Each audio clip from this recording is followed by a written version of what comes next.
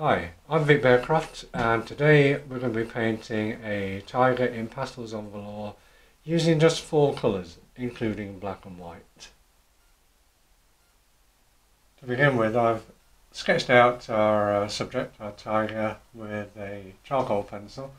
This is nice and light, so it means if we want to change anything, we can fairly easily rub that down or paint over it with no problems. So the beginning part, as always, is going to be our tonal sketch. So we're going to reinforce this charcoal sketch with a hard black pastel, going no darker than sort of mid to dark grey at this stage. Of course, we can add final darks and final details later on. So it's a two-part tonal sketch. First of all, just refining the sketch a little bit, lots of markings and stripes to do, obviously, and then add some tone to create form.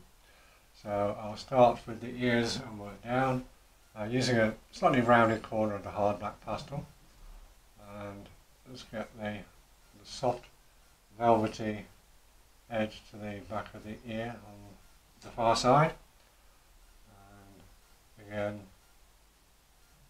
on the near side. Begin to get the shape of the ear, indentation there.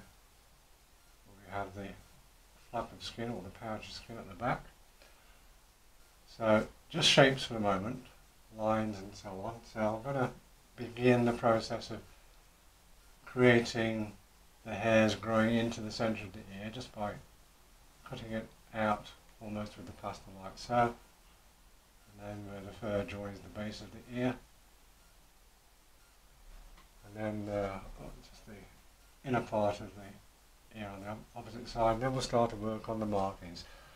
So I'm going to have a fairly strong light coming down on this side. You can imagine it's dawn or something like that, or even a sunset. So a nice striking dramatic light on this side. So where the light's catching the edge of the face, I don't want to do a hard black line. So all you need to do, especially when you're painting tigers or anything with stripes or spots, is first of all just concentrate on the markings, get the markings in, and then you've pretty much got your animal. And as always, when you begin to paint or draw fur, think about the length, direction and thickness of the fur. Even at this early stage, you can create like a fur map just by having the strokes going in the appropriate direction, appropriate length and so on. Now, as you work through, you can either rub that pastel into the paper to fix it in the paper, fix it in the fibres, or you can wait until you've done the whole lot. I generally like to rub as I work through. So we're going to work from the outside in. I want to get all the markings in before this charcoal pencil rubs away. Because if you're doing this at home from one of the workshop kits, then you don't have to worry about that, because all these markings and everything will be pre-printed on the paper for you. Save you a big job. And one of the reasons I like to work with a limited palette, and we'll talk about the colour palette a little bit later on, is because it actually gives you more chance to think about tonal values, which are one of the most important aspect of a painting. The tonal values, which give you depth, which gives you form, gives you a sense of distance, etc. And just by using one or even 2 colours, 3 colours perhaps on top of that, then you can keep life fairly simple. Don't have to make too many decisions about colour. Plus the fact, of course, it's a lot cheaper. So if you don't want to spend a fortune on pastels or paint, think about your tonal underpainting, your tonal sketch first, and use a limited palette on top of that. And you can actually create some quite dramatic atmospheric paintings with a limited palette, as hopefully we'll see at the end of this. So bit by bit, markings are going in. I'm going to pay particular attention to those around the eyes. I'm going to be sharper. We'll do the eyes separately later on. We can make those a little bit sharper, a little bit darker later on as well. That will draw attention to the important part, which is the eyes. Arguably the important part, of course.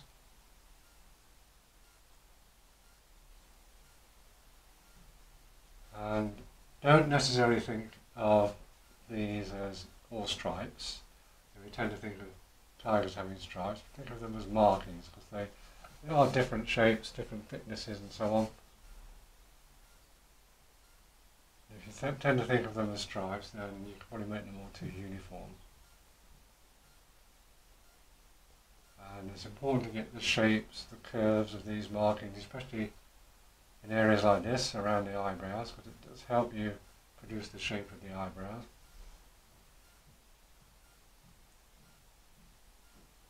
And then notice the fur on the forehead, a bit shorter, going in a generally upwards direction.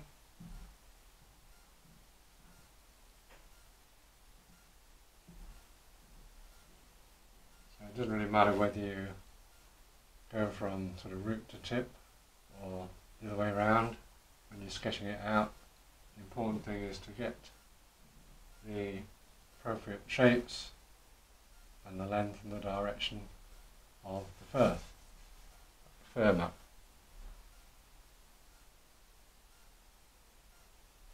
Again, a little bit more careful around the eyes, the eyebrows.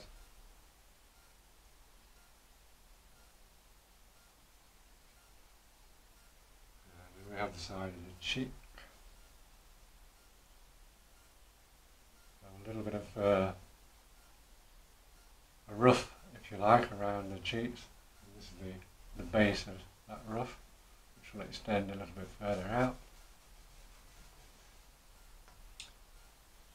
Then we have the nose. A couple of scent glands just above the corner of the nose.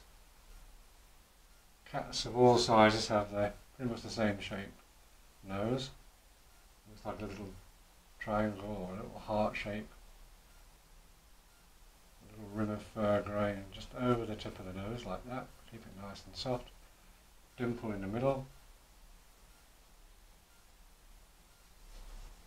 And that's fairly standard, so it's a good thing to practice cats' noses. Because apart from the size, obviously, then they're pretty much all the same. Get the shape of the mouth.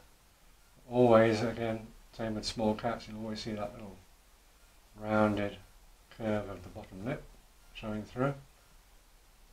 Again, a few little markings or scent glands in the chin. And we have the whisker follicles on tigers, of course. The whisker follicles are very, very dark, surrounded by very dark fur, black fur almost. And they're useful because they help to show the shape of the cheeks, the roundness of the cheeks.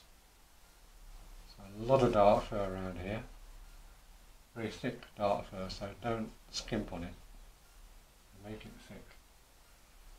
We have this huge pack of dark fur, huge patch of dark fur right at the base of the cheek. That extends down into the chin, almost one solid black shape. So then we'll do the eyes. I'm going to use a slightly sharper corner for the eyes, just to try and get a bit more of a precise shape.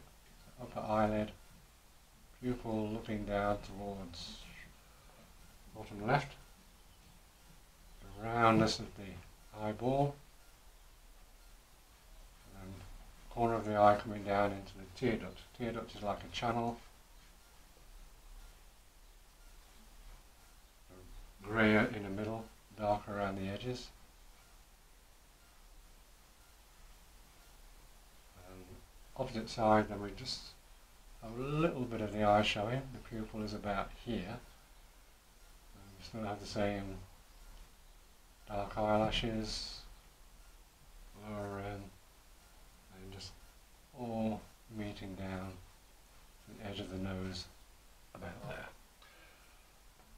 A few more very loose stripes or markings just below the chin. That's going to help us fade that out a little bit. So I don't want it to be too sharp around here. Just want to sort of fade out look. A little bit of fur texture around the ruff. Now we can start to add some tonal values. So we have our preliminary sketch. That's the first part of our tonal underpainting or our tonal sketch. The second part is adding some tones to create form. So roundnesses, so we get highlights and shadows and midtones all together create form. So again, I'm going to do this in two parts. So using the flat of the pastel, the first thing to do is create the midtone and then add on top of that to create a dark tone. The paper itself will be our highlight for now, our lightest tone. Always go for lighter tones than you think you might need to begin with, because you can always add more over the top. It's very difficult to take it off once it's on Velour. So there's the shade, general shade of the inside of that ear. Now I can go over that again to create a darker centre using the same amount of pressure. Don't worry about details around the edges. If they become obscured, we can put those back later on. A lot of this side of the face is going to be in shadow anyway. So what I'm going to do is think about, first of all, the red-brown fur. You can see from the original photograph that the white fur is not all white, it's kind of creamy. This is a Sumatran tiger, and Sumatran tigers are smaller than your Siberian tiger or your Amur tiger, as they're called now, and not so much white in the fur as your Amur tigers, or even the Bengal tigers. They're a little bit more yellowish. So even where we have white fur, I'm going to put or whitish fur, I'm going to put a light tone over there, especially on the shadow side. So quite simply, stroke with the flat of the pastel in the direction of the fur. So if you do get any marks from the edge of your pastel, they're going in the right direction. So don't forget the eyes as well. The eyes are set well back. A lot of people always forget to put a tone in the eyes. Well, they do need a tone because they're set well back. I'll give that a good rub. So that's our light grey tone, apart from the inner ear there. Now I want a shadow, a definite shadow side. So that's going to go around underneath the eyebrows, along the side of the nose and so on. So carefully you can shape, or begin to shape the roundness of the eyebrow with the shadow around it. So again, using the side of the pastel underneath the brow, so the brow is there in the forehead, coming down to the bridge of the nose.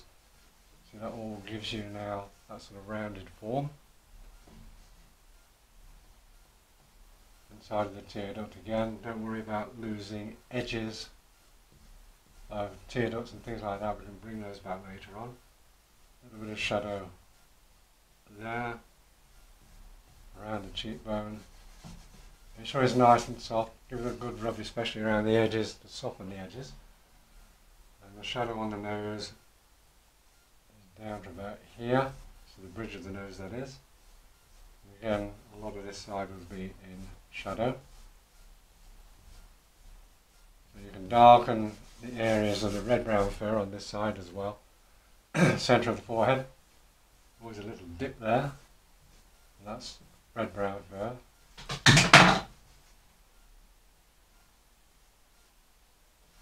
Shadow around here, softer shadow where we've got paler fur. It's all kind of yellowish anyway. Coming down into the V shape of the chest.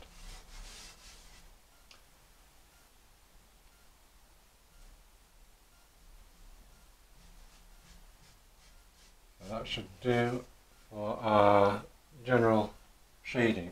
Again, you can always add more shading later on once you've added a colour if you feel you need to. So the next thing is to apply some base colours.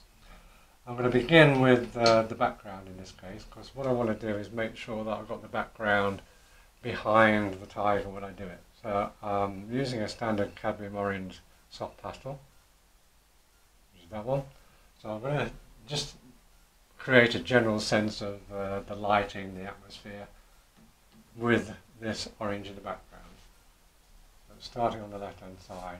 You can do any kind of texture you like. In this case I'm just doing vertical strokes. If you want to create a more natural looking texture you can use sort of circular motions, any kind of texture you want really.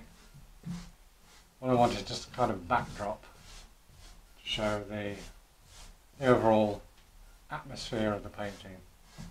Maybe dawn or sunset or something like that. So a little bit of nice vibrant orange in the background should help portray that.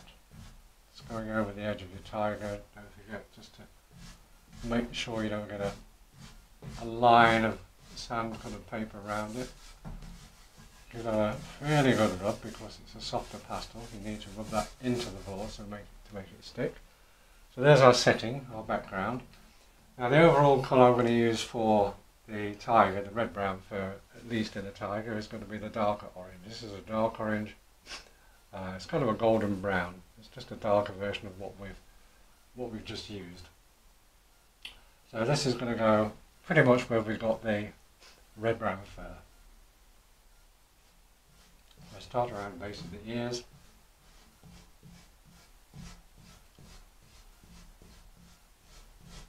And work our way around.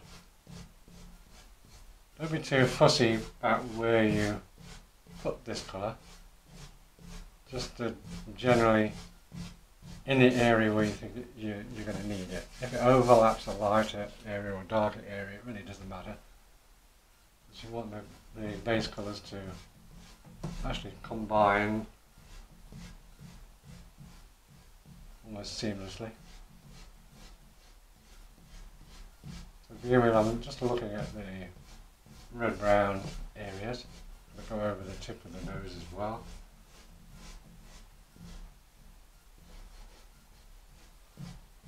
Again, apply it lightly, so you have then the option to add more colour if you want to, or you can just leave it as it is. But if you apply it lightly, you should give yourself the option. Go over the eye as well, both eyes. That sort of gives you that nice amber colour then. The other base colour I'm going to use is the standard orange. So only two colours in this, apart from the black and the white. And I'm just going to put a little bit of that in, very light touch where we have the more yellowy, creamy fur. And what that will do, that will give me a bit of a stronger colour base for when I put white over the top. So when I use white over the top of that, it won't be bright white, it will be a nice sort of soft, peachy, almost yellowish colour. Which is more in keeping with our subject. So everything now has two colours in it, the standard orange and the dark orange, plus our tones. So note when you add the base colours, the tones get muted, the detail gets muted a little bit. Now is the time to bring them back. So, detail stage, working with the black again, we decide which details we want to bring out and which we want to leave fairly loose. For me, generally, it's this area. It's the head, ears, eyes, nose, mouth, and anything on the same sort of plane. So, back with the black, rounded corner, the velvety edge of the ear on the far side, and bring that down into the top of the head. And same there. Just a little hint of black fur coming over the edge of the ear. Tigers do have black fur on the back of the ears, together with a white spot, which a lot of cats that live in those kind of environments, leopards, cheetahs and so on, and they're going through long grass, they need the white spots to act as guides for the young ones who can follow them. And they're often called follow me spots. But obviously we can't see those white spots in this one. You can just see the edge of the black fur coming over the ear. So working from the forehead down this time, it's going to strengthen some of these markings.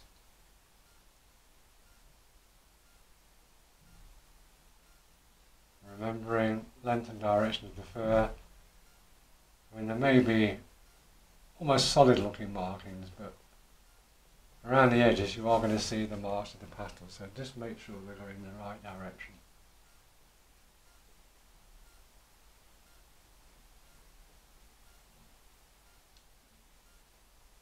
I often say the wonderful thing about tigers is they have stripes.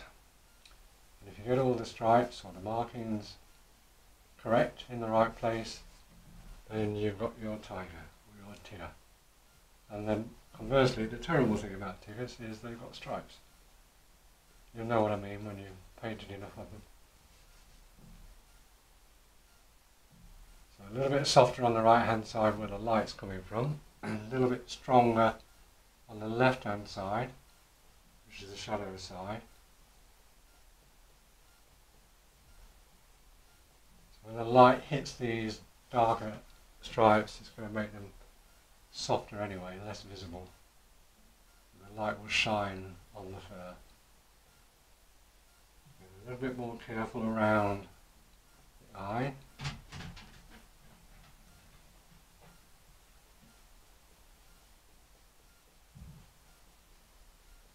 Of course, if you have time, you can add more layers to what we're doing now, more layers to the fur, more precise detail on your markings and so on. You don't have to. You can leave it fairly loose, fairly painterly, as we're doing with this one. But if you do like to do a lot of detail, then just repeat these layers.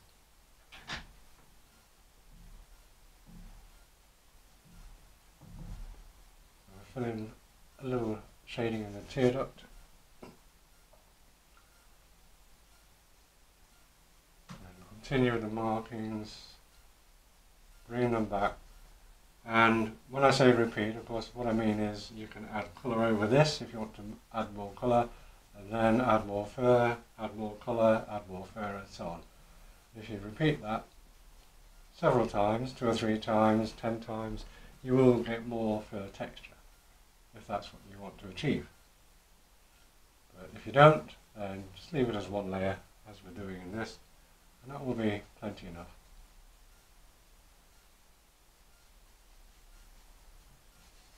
Give that a little rub as we work through. So you can see that the markings, the stripes, are beginning to reveal themselves again. That's why you don't have to spend, or you shouldn't spend too much time in the sketching stage on things like this, because now is the time to detail them. They will get buried underneath your layers of colour if you do too much, and you only have to redo them anyway.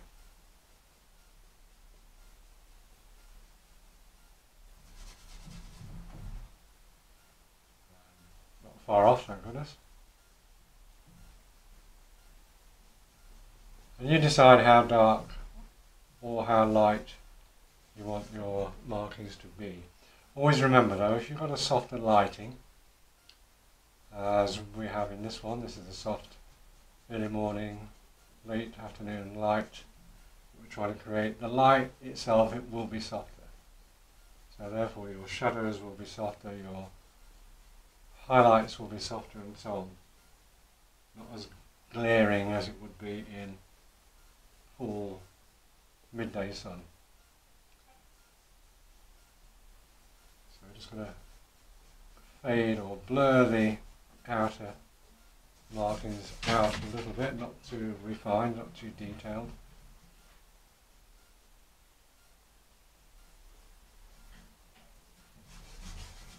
And then we have the eye on the other side, pupil about there, lower rim here, and a white bit of fur underneath, or the pale bit of fur underneath. The soft shadow around the start of the ruff.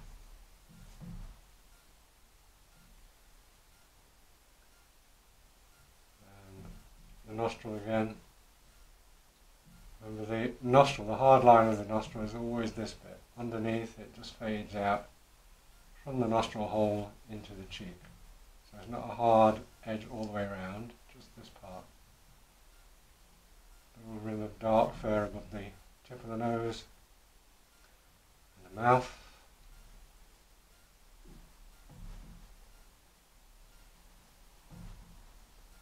Softer follicle stripes on the right hand side, a little bit stronger on the left hand side where it's in shadow. Remember, they're quite thick, especially when they go to the outer edge of the cheek.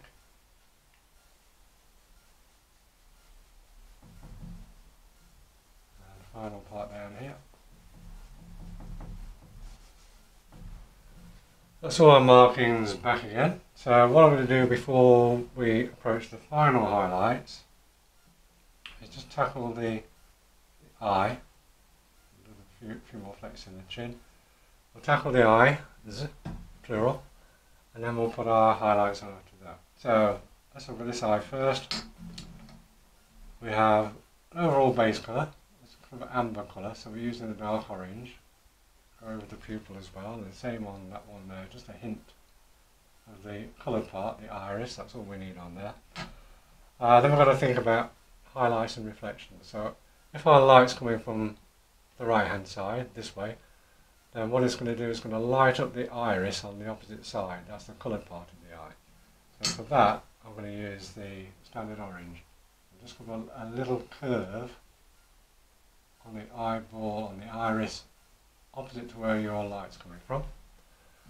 And then what I'll do before I put the reflection on is just take our black, sharpen up the details, so we'll dab in the pupil. Now we've got the colour in. Sharpen up a little bit around the curve of the eyeball and the lower rim.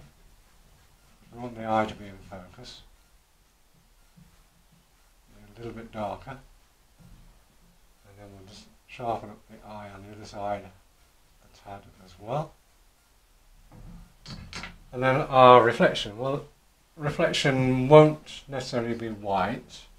That would represent strong daylight. So what I'm going to do is use the orange again, following the light down, maybe this sort of angle, to the right of the pupil. Just put a little dab of orange in there to represent our early morning or late evening sun, and then a touch of white on top of that, make it a sort of pale orange. That would do nicely for our reflection. So that brings it on to our final highlights. So as of yet we have no white fur or whitish fur. What we've got is a base coat, base colour of the dark orange and the standard orange. So if we use the white softly on top of that, it will dull it a little bit. It'll warm it up a little bit because we don't want it to be too bright white. What I'll do is I'll start with the ears. So we've got a little edge. That fur around the edge of the ears is whitish, creamy I suppose in real life. Bring a few hairs in towards the centre of the ear. But note, if you do this with a rounded part of your hard white pastel, keep it nice and soft, and it'll just pick up some of the colour that's underneath. It'll just warm it up a little bit. And around the little pouch there, cutaneous pouch, a flap of skin at the joint of the ear. Of course we've got the eyebrows. Eyebrows are paler on an Amur tiger, or Siberian tiger as they used to be known. They're quite white. On our Sumatran tiger they're quite sort of yellowish, creamy. So again, not too strong. Now we can start to see that we're going to roundness of the eyebrow by putting that creamy white in. Below the eye, we'll have that pale patch of fur below the eye. A lot of big cats do have that. People say it's to reflect the sun from their eyes when they're hunting. The eyebrow on the opposite side, pale fur underneath. and then just around, going from sort of dark orange to light here. Some soft pale fur around the edges of the face and the ruff. So I'm keeping these strokes quite thick, as you can see, because I want them to be, don't want them to take over. I want those to be around, almost blurred around the edges. And again, a rounded part of the hard white pastel gives us a softer mark. So there's pale fur around the cheeks and the chin, in between those dark whisker follicles.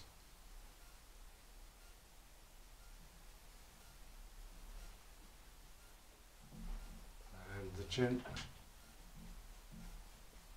So softly to begin with.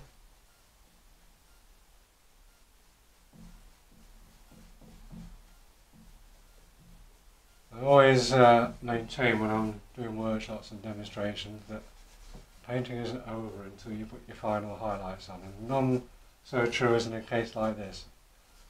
So as you can see, it's a fairly representative portrait of a tiger, but not much in the way of exciting tones or highlights or anything dramatic yet. But when we want to, we can actually bring that to life in a completely different way by thinking about your very final highlights, how you're going to approach those. We could of course use white for the final highlights, and that might be appropriate for strong daylight. But in this case, because we've decided that we want to do a kind of sunset or early morning, we've maybe change the lighting in your photograph, then choose the highlight that's appropriate to your light source. In this case, our dramatic cadmium orange. And this is going to really give a complete boost to the finish of the painting. It's going to really lift our tiger off the background.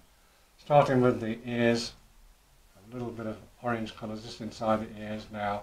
What I'm doing is pressing on a little bit harder with this, so don't be afraid of it. It needs to be dramatic. If you're worried about it at all, do it in a couple of lightish layers. But always remember, this final highlight is going to be what catches people's eyes when they look at it in an exhibition or on a wall in your living room or something like that. They're going to see the highlights first. So make sure that it's doing its job. So a little bit of a highlight on the edge of the ruff on the outside. And then the top of the head, again that's going to really lift it off the background. And then the fur that's catching the light, so if we think about it, we have a shadow side on this side, where my hand is, on this side it's going to be highlighted.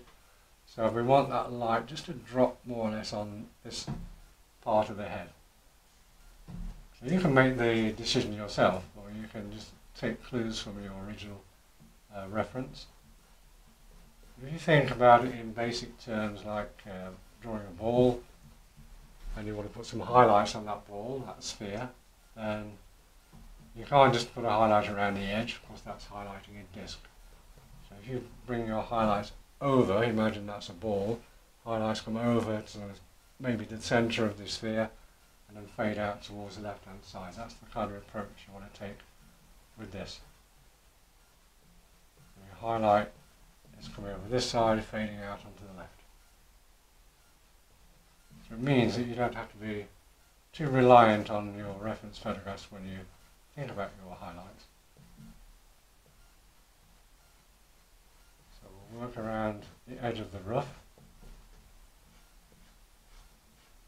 Again, that's going to catch a lot of light. It's a pale yellowish colour. It'll really give us some impact on that. In between some of these darker stripes, markings, we have the red-brown fur in particular. And then the eyebrow on the right hand side, that's really going to pick up that light, give it that wonderful shape around the cheekbone, anything that's sort of protruding, cheekbones, eyebrows, things like that. Pick those up with your dramatic highlight and that will reinforce that shape. A little bit on the brow, just coming down to the bridge of the nose. Again, help reinforce those round shapes.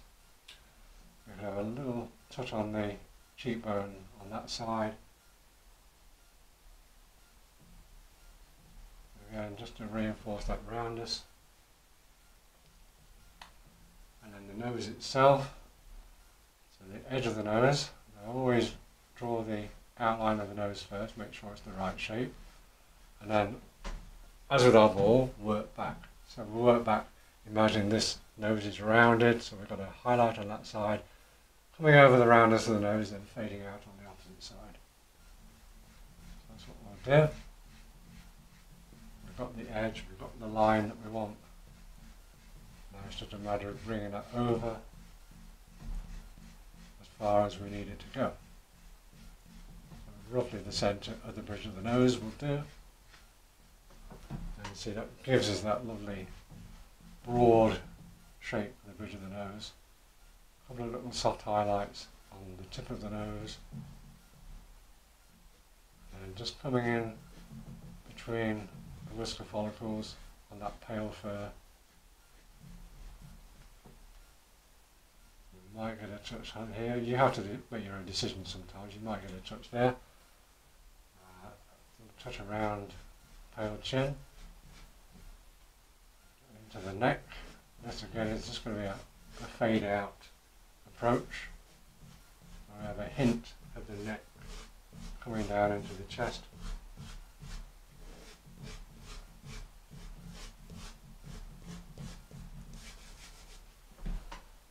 So I think that's about there. A touch more colour behind the ear on that side, just to fade that out. And the final thing is to put some whiskers on. So, hard white pastel, sharp corner, lots of whiskers. Tigers do have lots of whiskers. One thing they all have in common is that shorter and finer at the front, longer and thicker towards the back. So we'll take that approach. Use a sharp corner, just stroke in some shorter, finer ones at the front, gradually getting a little bit longer and thicker towards the back. So, good, purposeful, confident stroke, but you don't leave it like that. What you need to do there is rub away the base of the whiskers, the roots if you like, and just go over with a tiny touch of black, just to bury the roots even more. At the same time, we can just touch up some of these whisker follicles. Then that gives you the appearance of the whiskers growing out of those areas of whisker follicles rather than laid on top of. The whiskers on the right hand side are going to catch a little bit more light, so they can be a little bit stronger. I've probably got more whiskers than I'm actually doing here, but I do have a lot. Again, just rub away the base, and a touch of grey in this case, using a black pastel just to the base, so we can't see where the pastel starts. We just see where it ends, and then I think we'll call that one finished. So we'll sign it. I hope you enjoyed watching. Don't forget to subscribe to my YouTube channel. Details coming on the screen now for more free tutorials. Don't forget, of course, you can always order materials set for this and some of the others and have a go at home. Do send in your finished paintings, if you will, to my Facebook page so we can see what you've been up to. Details on the screen now.